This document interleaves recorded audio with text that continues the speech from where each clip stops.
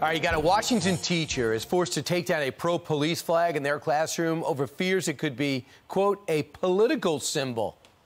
The Marysville middle school teacher hung this flag in support of her brother, a former police officer. Now, the school district says, without context, the thin blue line symbol, quote, can be interpreted in a variety of ways by students who come from very diverse backgrounds, while LGBT and Black Lives Matter messages are allowed to be on full display.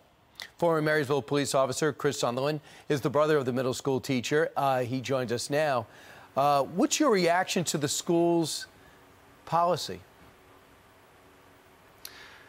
It's kind of absurd in a way if you think about it, because we're talking about a simple flag that represents, law enforcement, which in a whole is a great organization, and the things that we've done for them has just been a great time, and I don't understand why my sister can't have that up on her wall. No kidding, especially a tribute to you. Did you do it for? Did you become an officer to be rich? Yeah, I wish. No, not at all. About service. So the school said, well, when asked, how can you put up those two flags and not the other? They said our students participate in several different extracurricular leadership activities, including Black Student Union, Latino Student Union, LGBTQIA plus club. For many of our most vulnerable students who might participate in one of these clubs, these symbols may also help them feel both heard and seen. They also went on to say, in a school context, these other two symbols can be seen as a specific educational purpose that directly align with instructional objectives and extracurricular programs. Do you feel better now?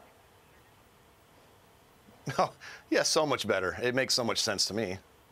So is there an educational purpose to understanding about law enforcement in America?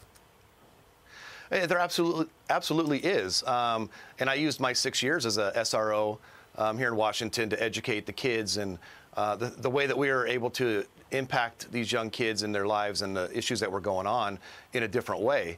And I think it's very informational and educational for these families and kids and even educators to have us in the schools. Yeah, and they say that we do support police, and they say we provide funding for 2 resource officers to work the halls. The other thing that I think is important is this is a very diverse number. There's a lot of diversity in these police departments across the country. What are you saying to them? I just keep telling them to, hey, hang on. I've had a lot of support saying, hey, I'm glad you can be the voice for us to keep this going.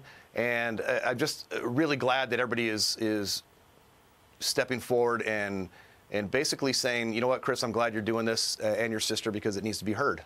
Right, and it needs to be balanced. And I would expect somebody that ascended to the place as principal or superintendent to understand the need to understand law enforcement in our society now more than ever. We've had a year in which everyone ignored law enforcement, and we had murders through the roof and crime running rampant. I'd rather not have a year like that again, and hopefully that message will come clear. Chris, thanks for your service. Thanks for what your sister did, and thanks for coming on with us today.